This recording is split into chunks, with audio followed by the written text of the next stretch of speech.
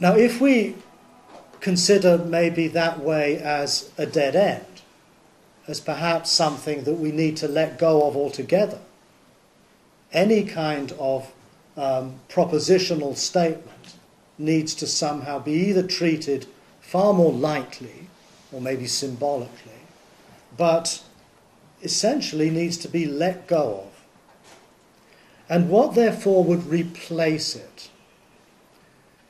In the case of the goodness of God, I would argue that we need to move to the practice not of believing anything about what is good, but by doing good, which I think is, again, very much in the idea of concern for one's neighbour.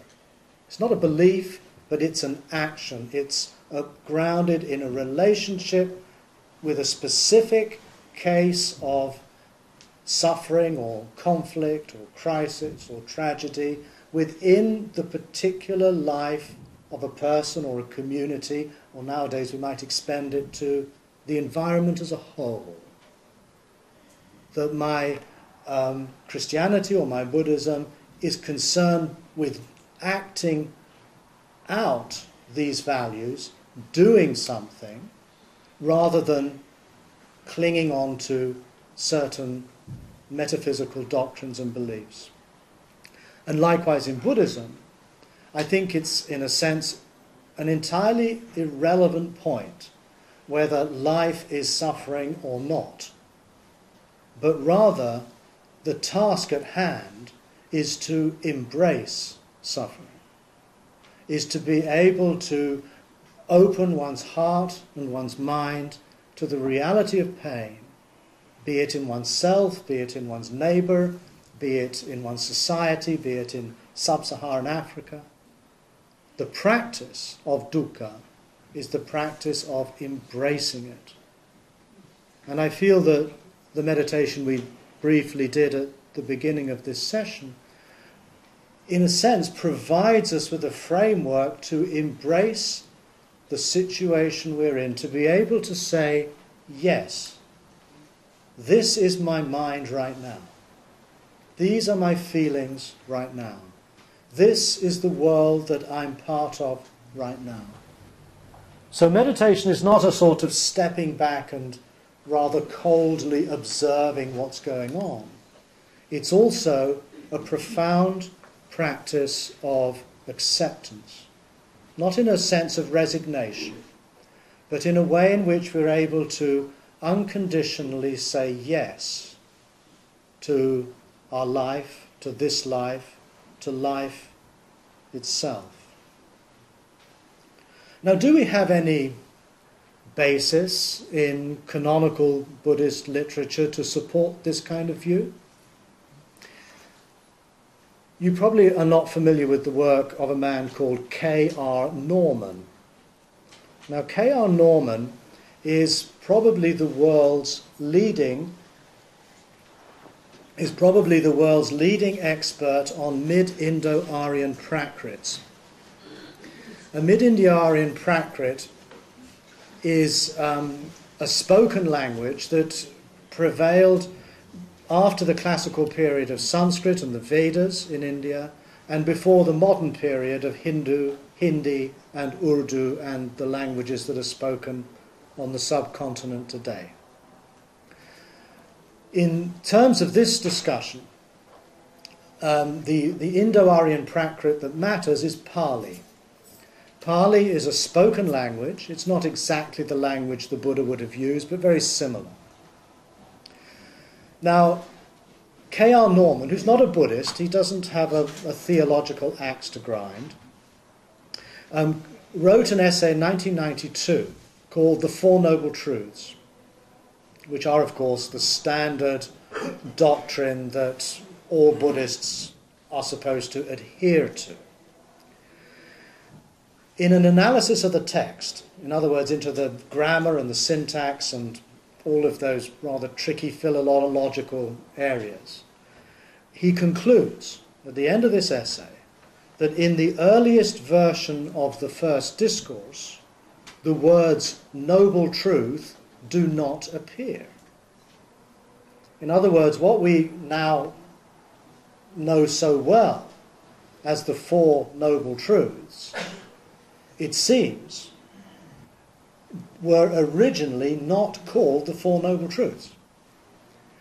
Since that original text has not come down to us, we cannot say for certain what the text did say. All we can, I think, safely surmise is that the Buddha spoke of the four. The four. In Christianity you say the Trinity. You don't have to list what they are. But the four. Now what are these four? If we now strip away from the Buddha's first discourse the notion of noble truth, what we come down to are four elements, four key elements. The first one is dukkha, usually translated as suffering, but rather unsatisfactorily so, I think. The second is what is called the arising. The third is called the ceasing. And the fourth is called the path. And these four, I feel, are a bit like the four amino acids that make up DNA. In other words, DNA endlessly reconfigures these four amino acids and generates the great wide diversity of living forms, organisms that we know on the planet. And I feel that these four, likewise, are, as it were, the four key codes in the operating system of what we call Buddhism.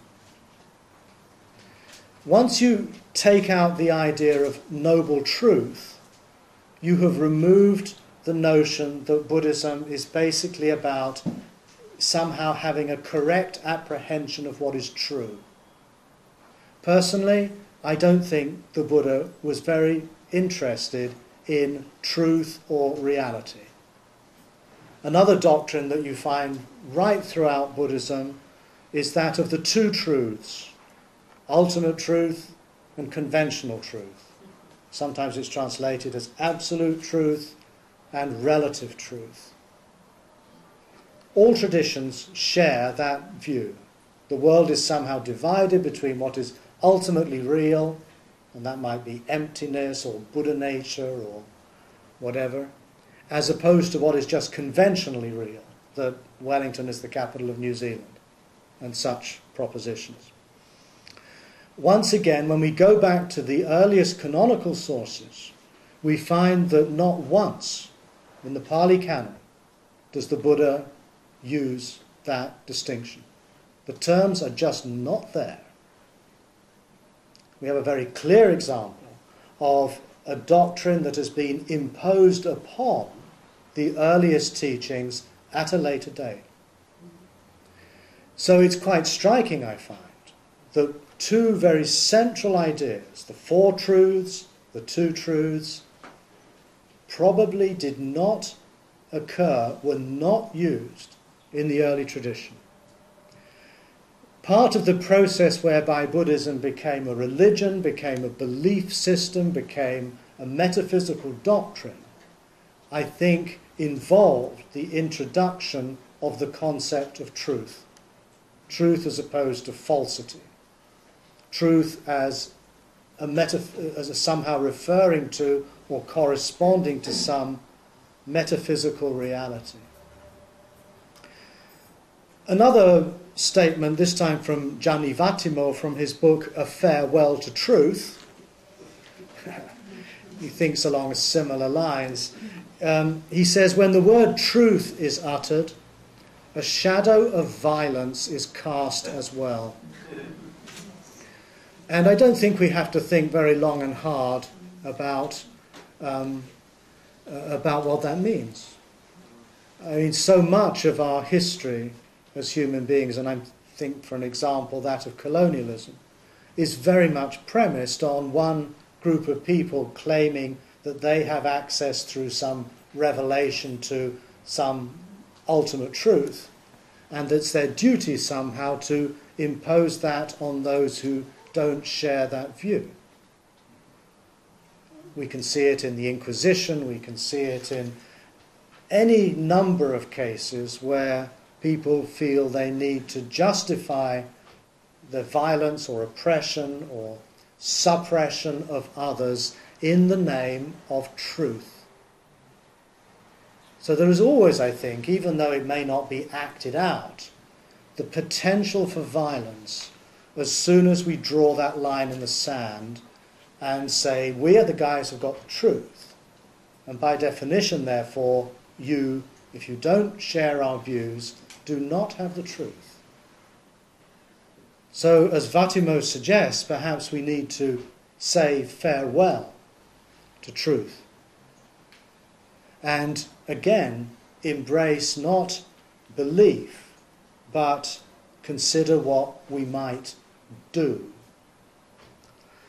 Now, when you read the Buddha's first sermon, which I've already referred to, it's the first discourse he gave to the 5 ascetics with whom he had practiced asceticism with for many years, in the deer park at Sarnath, shortly after his awakening. In the first sermon, he presents the 4... You can see how it's very difficult to get out of that habit. It's very difficult to unlearn doctrines and ideas that have been so integral to what we know, in this case, as Buddhism.